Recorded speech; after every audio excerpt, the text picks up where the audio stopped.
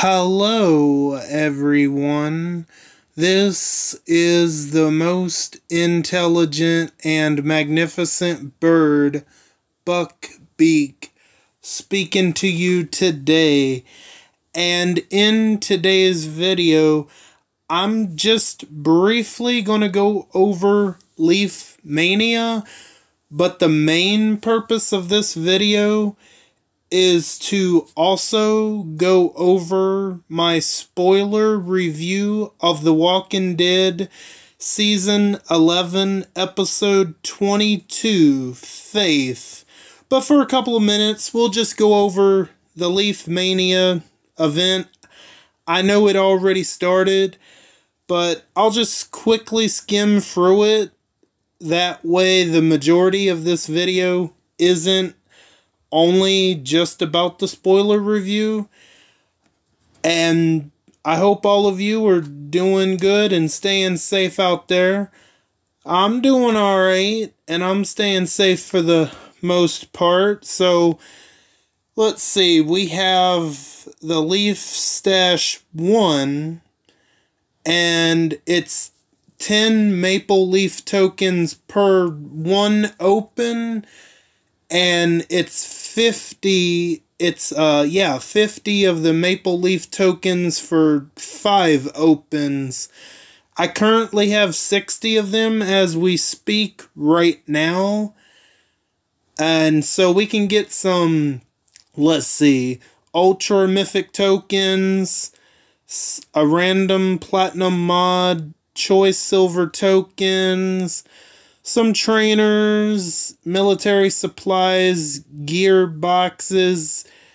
Let's see. And in the second stash, we also have some more ultra mythic tokens. Did we have advanced mythic tokens? No, there actually wasn't any in the first one. Okay. That's kind of odd they didn't have any advanced mythic tokens in the first stash, but there's some in the second stash. We do have some Paragon mods, but random Paragon mods. If you get a really good one, you know, that'll be really great, obviously. And we get some gear medals. Yep, gear medals. This is the Leaf Mania Gray Market. We'll go over this a couple minutes. For those that don't want to hear spoilers, or who knows, you may have already watched episode 22 of season 11. I did last week, but I recently just rewatched it. And I do got some notes written down for sure. But we'll talk more about it because it's obviously going to be all spoilers. And this is that little roadmap here. If you do that every day, let's see, we'll get 5, 10, 15, 20, 25, 30. So 60 orange leaves a day. I mean, it's better than nothing, so. And that's the contents of the choice boxes there. So yeah, not a whole lot. It's pretty straightforward, this Leaf Mania event here. It's a nice little event to get us some trainers and stuff we might need, for sure. And alright, that is going to do it for the Leaf Mania event portion of the video, I should say. So for anyone that doesn't want to stick around and hear my spoiler review, this is the time to go ahead and go. And I do thank you for tuning in, and I'll be right back with the spoiler review of The Walking Dead. Bye, guys. Hello, everyone, and I am back for my spoiler review of The Walking Dead Season 11, Episode 22, Faith. Now, I know I'm a week behind, but there is a pretty good reason as to why that is, and I'm sure more than most of you already know that reason. No need to really get into it, but right now I'm going to do, obviously, the spoiler review for episode 22. Tomorrow or Monday, most likely Monday, I hope to have the episode 23 review out pretty soon after this. We'll see, but it shouldn't be like a long week, behind like episode 22 was. So if there's anyone that's still hanging around that don't want to hear spoilers, this is your last opportunity to get out of here if you don't want to hear spoilers. In 3, 2, 1. Okay, great. Anyone that's still here wants to hear my spoiler review of The Walking Dead Season 11, Episode 22, Faith. And I have to say, acting-wise, this is a really good episode. There's just some acting chops going on by the actresses of Pamela, the actress of Yumiko, Eugene. Negan has some pretty good acting in this episode as well, and we'll definitely get to that. Here we go.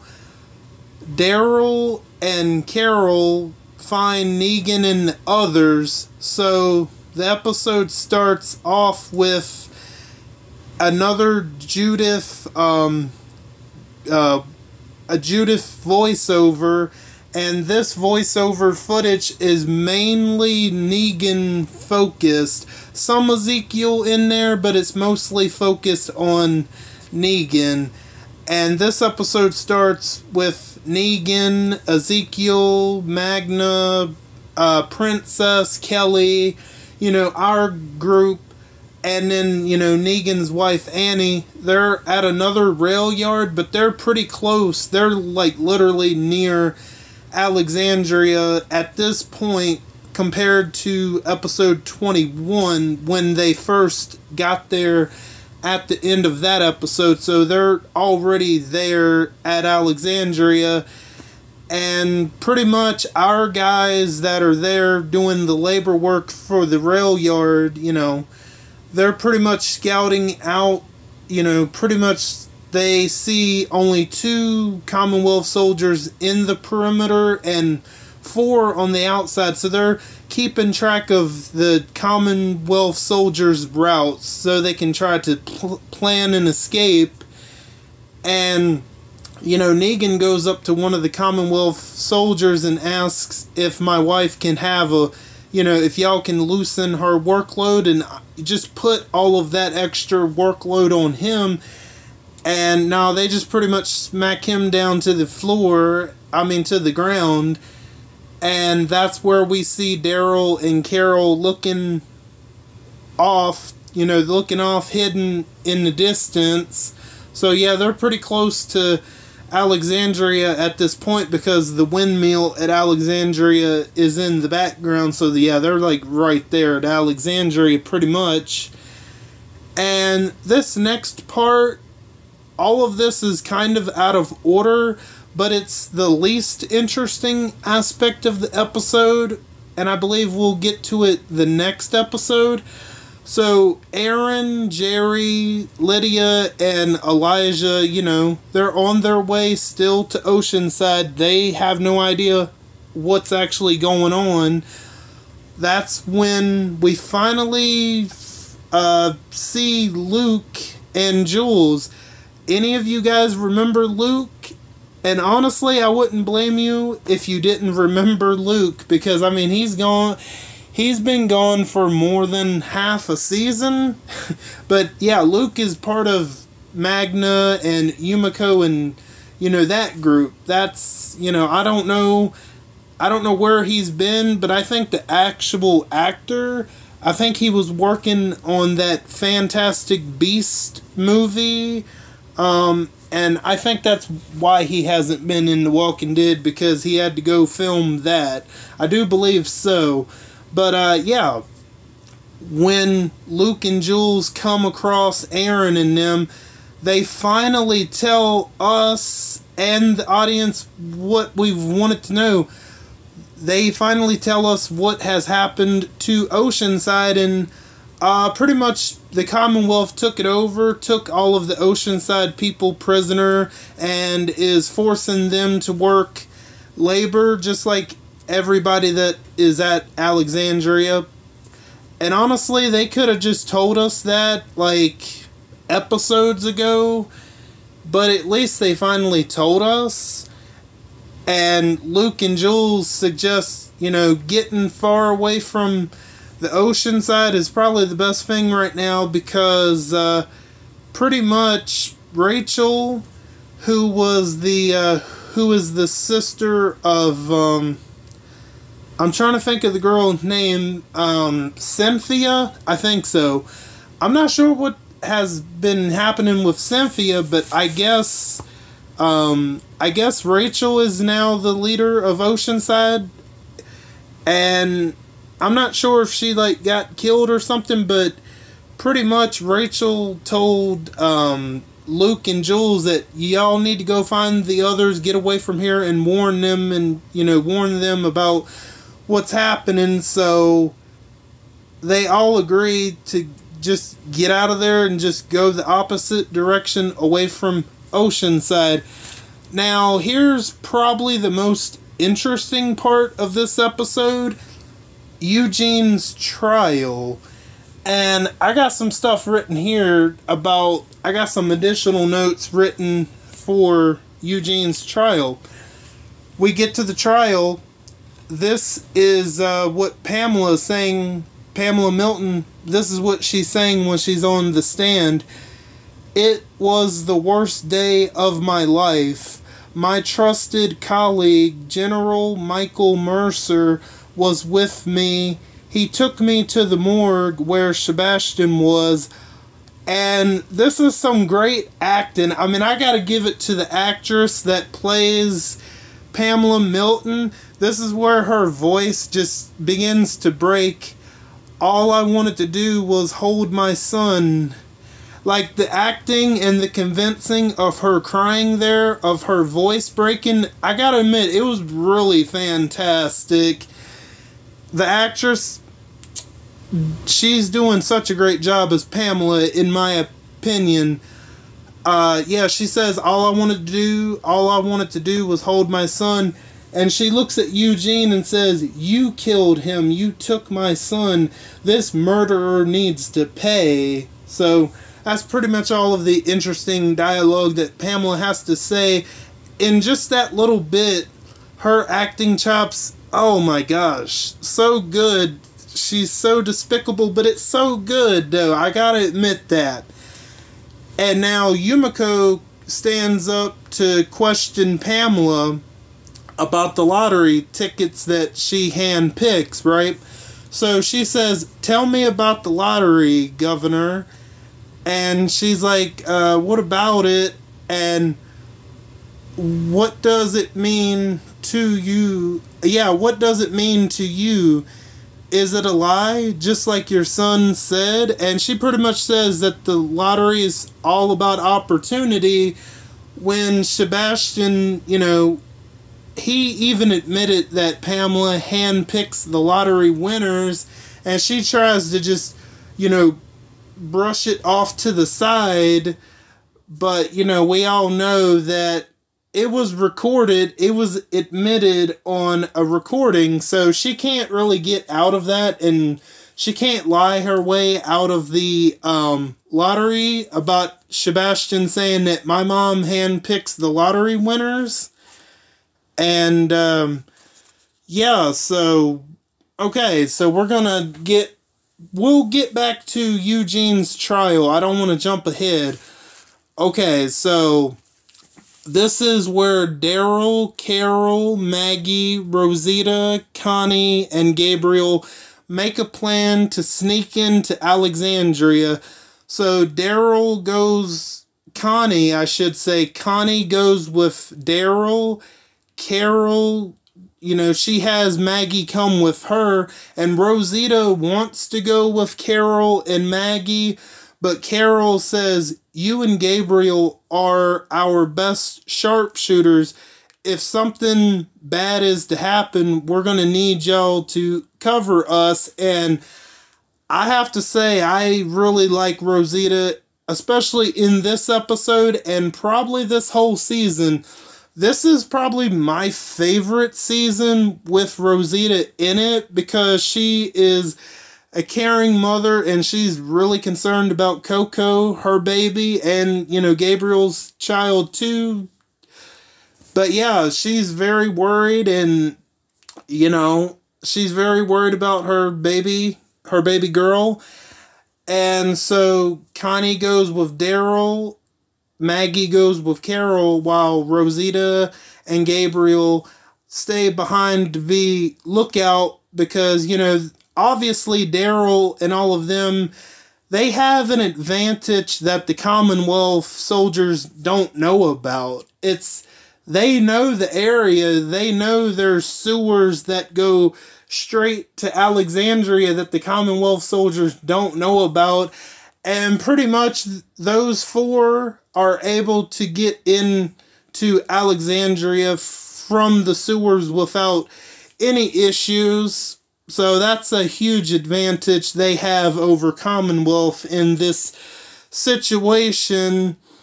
And so we cut to Negan, Ezekiel, and I almost forgot to say, that guy, Tyler Davis, who back in part 2, he was a Commonwealth soldier, but when they were having a party or a gala or something like that in part 2 at the Commonwealth before all of this confrontation and all the stuff that's going on, he decided to just yell, like, we need to stand up to the Commonwealth, we need a resistance and all of this, and the Commonwealth pretty much took him away during the party and they made him disappear. Well, Tyler Davis, he does make an appearance in this episode as one of the prisoners at Alexandria, so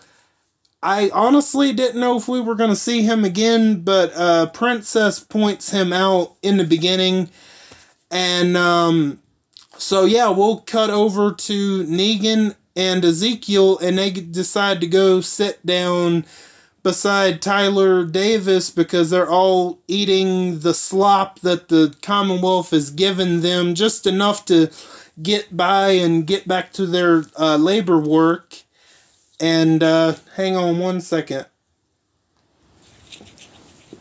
Okay, I just needed a sip of water.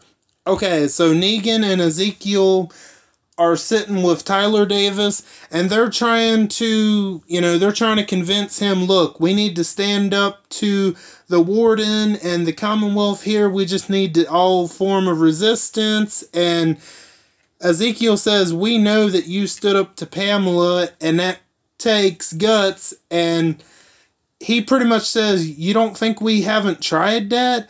Some people that shouldn't have ended up dead have ended up dead. And 2 Commonwealth soldiers go to Negan and they tell him to get up, and he's like, no, I'm not getting up, not until you tell me what you've done with my wife. Because they do take her off, but they take her off to an infirmary or something like that. No big mystery there. So the 2 Commonwealth soldiers, they take Negan, they take him to the Warden's office, and Tyler Davis says to Ezekiel, y'all are on y'all's own.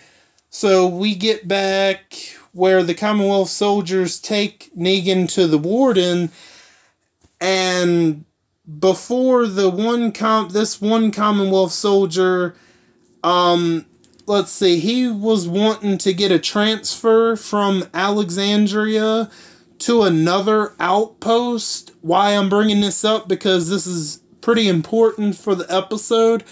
This one Commonwealth soldier is trying to get a transfer to another outpost because something about his brother's been sick with something, and he doesn't know how long he has, so he was trying to get a transfer to another outpost, and the warden tells him, 197, he tells him, yeah, your transfer has been denied, and that's where he explains to him that, I was just trying to get transferred because my brother, he's been very sick, and I don't know how long he's got left.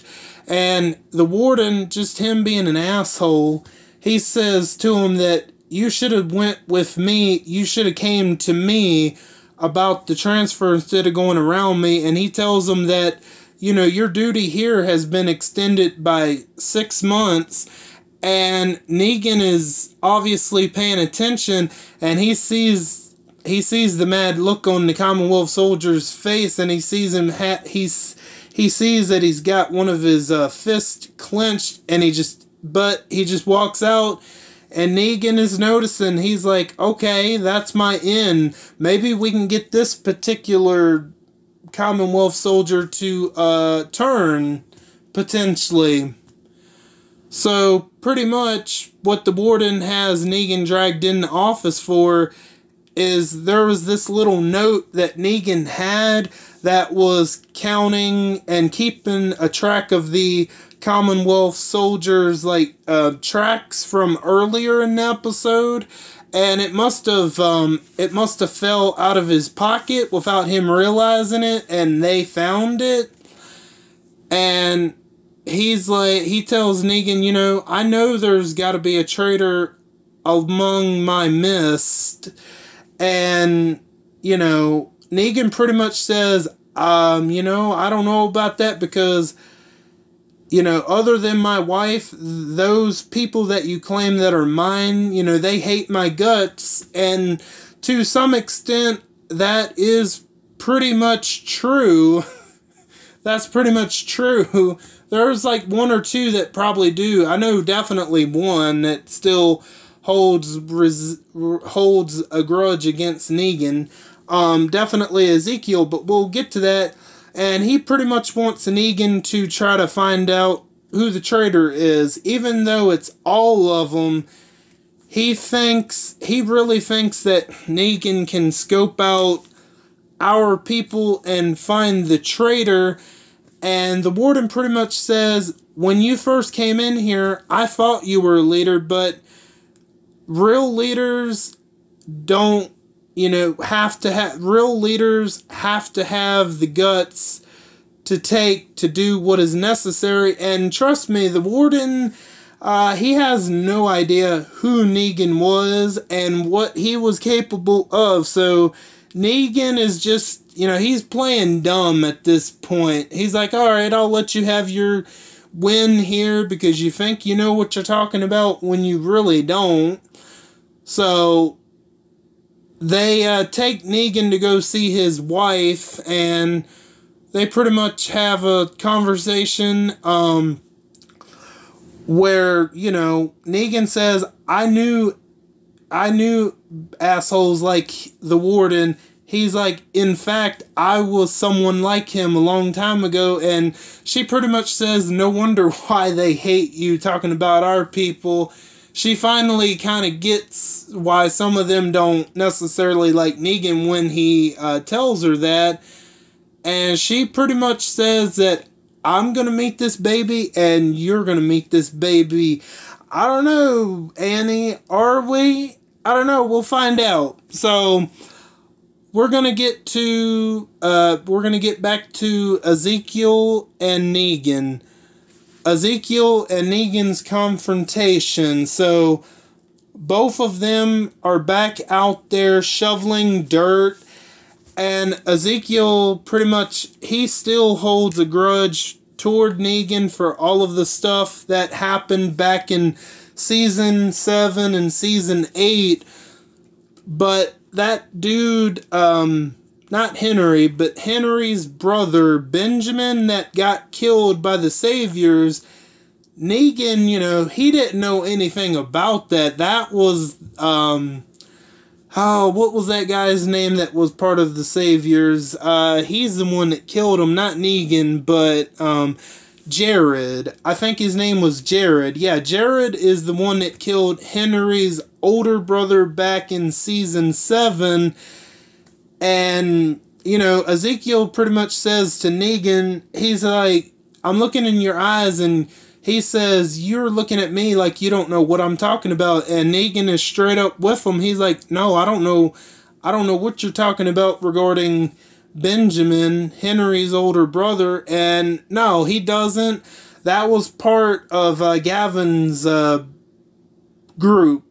Jared specifically.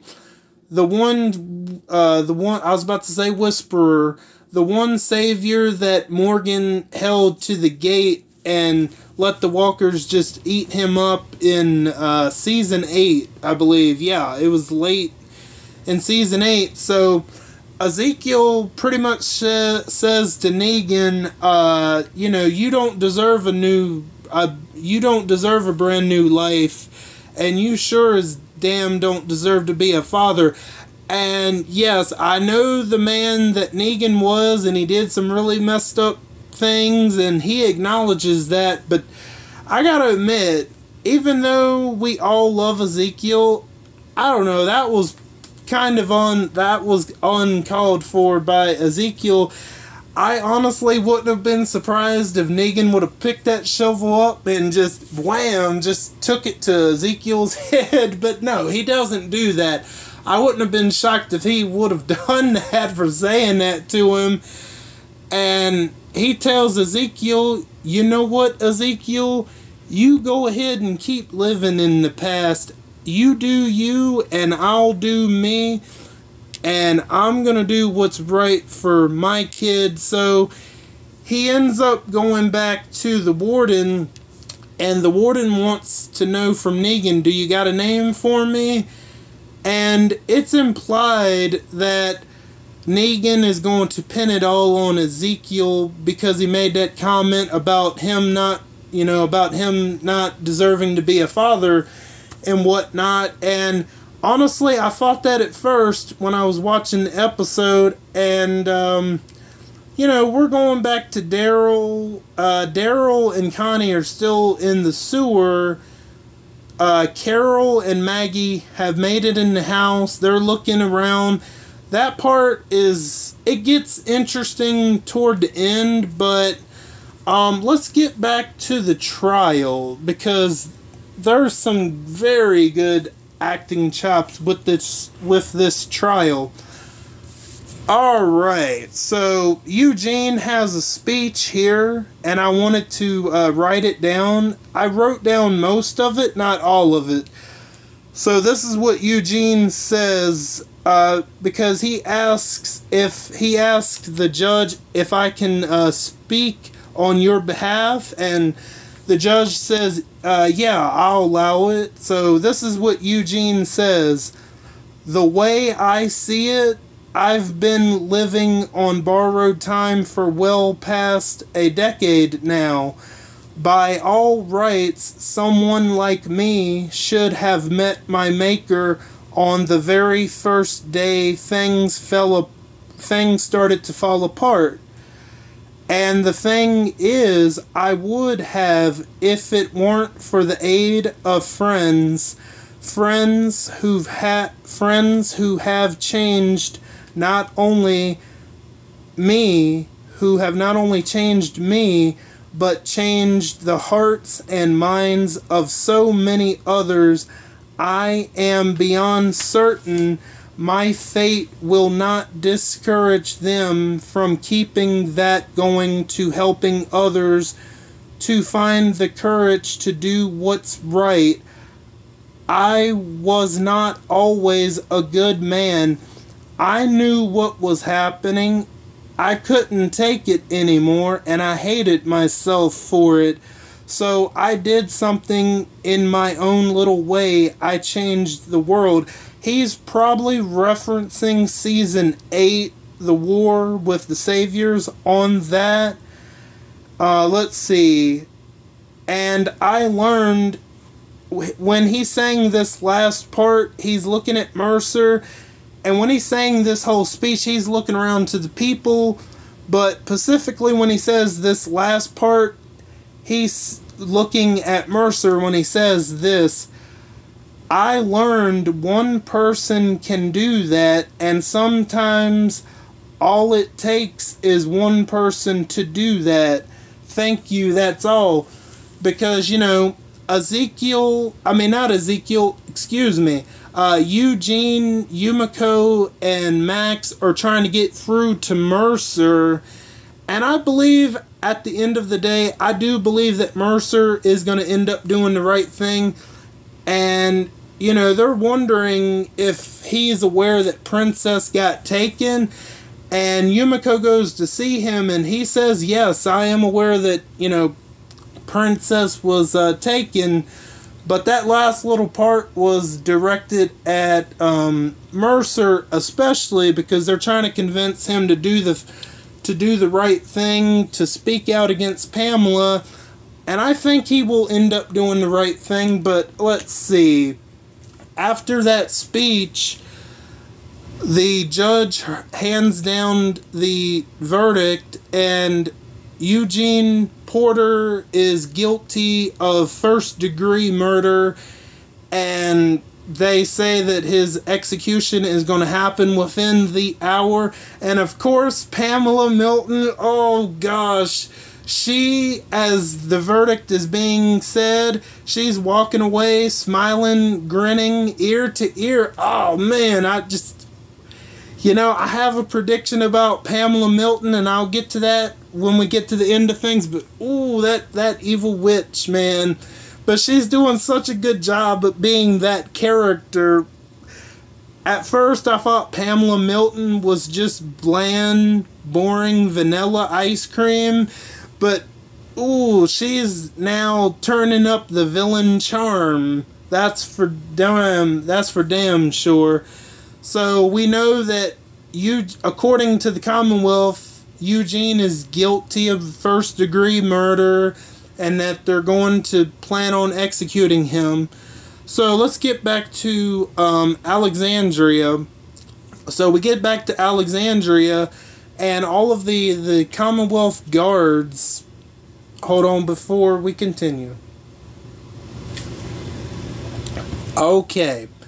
The Commonwealth soldiers wake up Ezekiel and all of them in the dead of night, and they get them all lined up near the windmill, and the warden announces to all of the workers that there's a traitor in our midst. And, you know, earlier when I said I thought that Negan was going to pin Ezekiel for all of this, well, surprise, surprise, Negan actually tells on himself, and he's the one that's, you know, I guess what Ezekiel said to him about him not deserving to be a father got to him. So I honestly thought he was going to pin it on Ezekiel, but no, he actually pins it on himself, and they get Negan on his knees, and they're prepared to kill him with a firing squad. But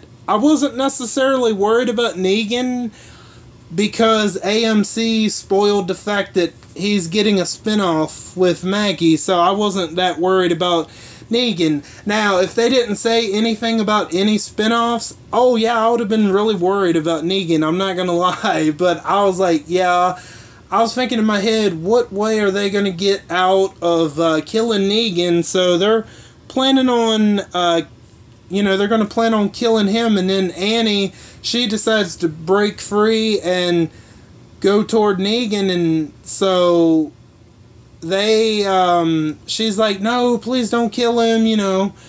So the warden decides to get her back, and then she's really just crying, and then he changes his mind, the warden, and says that, you know what, we're not going to have no martyrs here. So he's like, you know, bring me her, and they bring Annie up to Negan, and he's like, no, that wasn't the deal, you know, take me, leave her alone.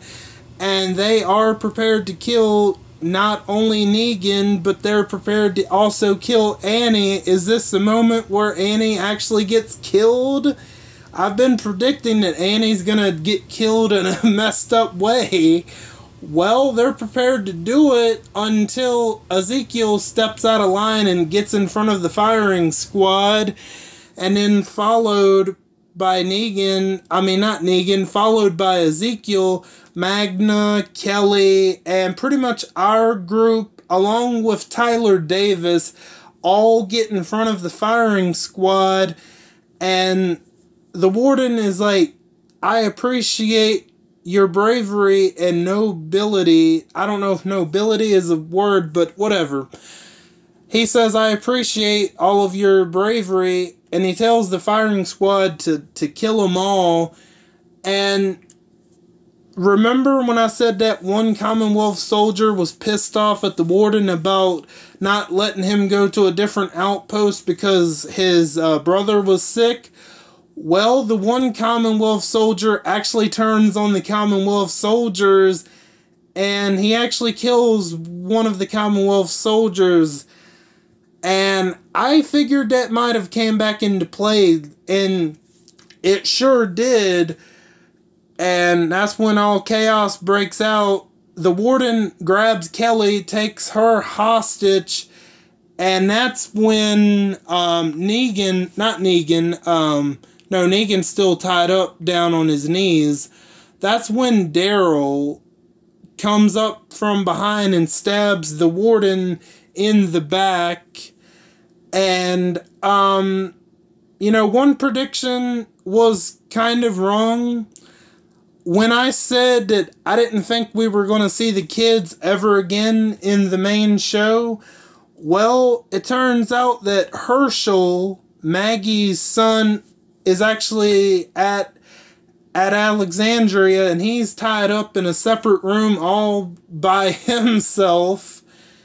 And they ask if he's seen Coco or the other kids, and he's like, no, I don't know. So, did they really take every kid per outpost? Did they really do that? Like, that would have been, I guess that would have been a way to really separate them, unless all of the kids are there and they just happen to maybe find them in the next episode.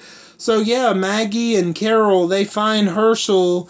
So my prediction so far is kind of wrong about not seeing the kids. I honestly didn't think we were going to see the kids for the rest of the show, but so far they have found Herschel. And, Rosita, she's really pissed off because, she can't find Coco. She's obviously pissed off and worried that she can't find her baby girl. And she wants to know, she goes to the warden, who is still surprised, not surprised, man, my words right now. The warden, who is still alive despite being stabbed in the back by Daryl, she wants to know, where's my little girl? Where's Coco? So he pretty much is taunting her. So that one Commonwealth soldier that the one Commonwealth soldier shot earlier is coming back as a walker. So we pretty much don't have to worry about the warden after this episode because, since Rosita can't get answers from the warden, she decides to grab the walker Commonwealth soldier, and she lets the walker go to town on the warden, specifically on his eyeballs, and that's pretty much the end for the warden. So I thought maybe they would have saved the warden for the spin-offs, but maybe they got other villains in mind, I'm sure. So, yep, the warden is, he's no longer a threat, and it was pretty nasty. I'm not gonna lie, but it was well deserved because that guy was a piece of work for sure. And I really enjoyed the episode for sure. Oh, and the episode ends, we're going back to Eugene and the Commonwealth. The Commonwealth soldiers are preparing to have Eugene executed because they have a sack over his head, and as they're going to go to a certain area to go execute Eugene, there's Mercer there waiting for Eugene.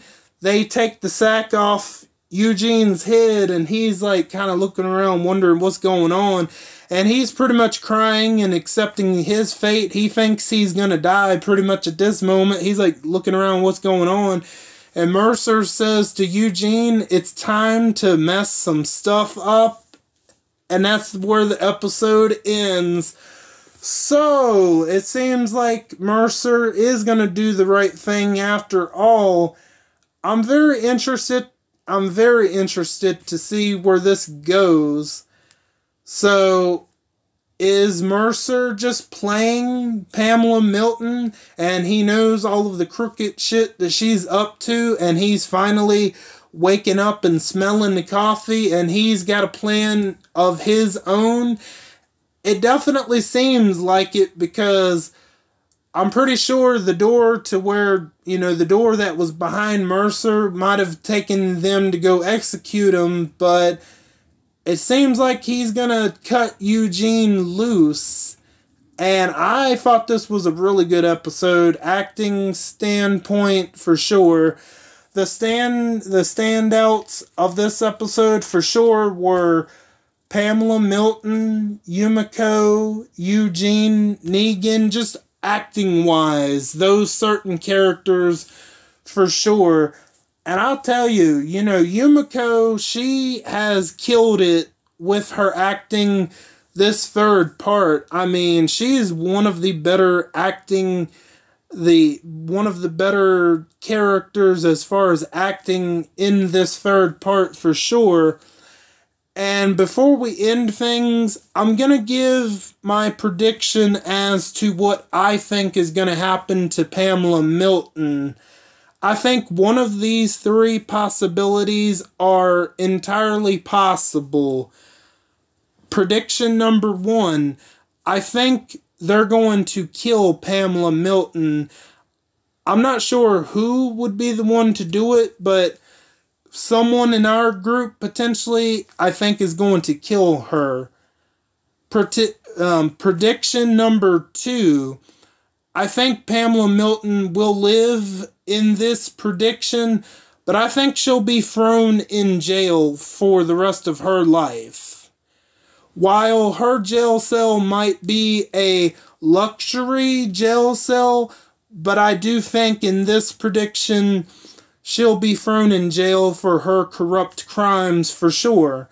And prediction number 3, I think they'll ban her from the Commonwealth. I think they'll exile her, and they'll just leave her to live on the outside world by herself. And I honestly could see them doing one of those 3. I don't know which one they'll do, because you might think they'll go one way and they'll go another way with it at the last second. So I think she'll either get killed by someone in our group, she'll either be thrown in jail, or she'll be exiled from the Commonwealth, forced to live out in the open world by herself. I definitely don't see her being in power after the end of the series. And originally, I would have thought that maybe Maggie would have, originally wanted to take control of the Commonwealth to try to make it a better place. I honestly don't think the Commonwealth is a bad place itself. It's just the corrupt people in power that makes it bad. You gotta cut that corruption out of the Commonwealth. You got to get it out. You have to get it out, and it can definitely be a pretty decent place. And it definitely starts with Pamela Milton for sure, and I know there's others in there for sure. But yeah, you got to cut all that corruption out. You got to cut it all out at the Commonwealth. And you got to get new people running the Commonwealth. And the Commonwealth, I think, can be a pretty decent place. So, yeah, originally I would have said that my prediction would have been that maybe Maggie takes over the Commonwealth at the end of the series, but that's definitely not going to happen because Maggie and Negan have their own spinoff. So I could see maybe Max or Mercer running the Commonwealth. Probably one of those two. I could definitely see Max, aka Stephanie, or Mercer running the Commonwealth. I can definitely see that now for sure. Originally, if the spinoffs weren't happening, I would have guessed maybe Maggie. I could see her being a good leader for sure, but that's not going to happen. And yeah, I'll definitely try to get out the spoiler review for The Walking Dead Season 11, Episode 23 pretty shortly. I'll definitely be working on uploading this. This should be uploaded on Sunday. And I don't think I have much else left to say. I think Angela Kang, this third part, I think she's been clicking on all cylinders in this third part for sure. I have not been disappointed, and I think it's going to end satisfactory. I really do. At least I hope it does. So far, it's been pretty much fire at this point, and I don't think I have much else left to say, so that's going to do it for this one. I want to thank each and every one of you for stopping by and for your continued support. Or if you're new, welcome in for the first time. All of you are very awesome, and I thank you again. And don't forget to hit the bell and switch on all notifications so you know the second I upload to YouTube. I am Buck Beak, and I'm gonna go fly away back to my nest. Until next time, bye guys.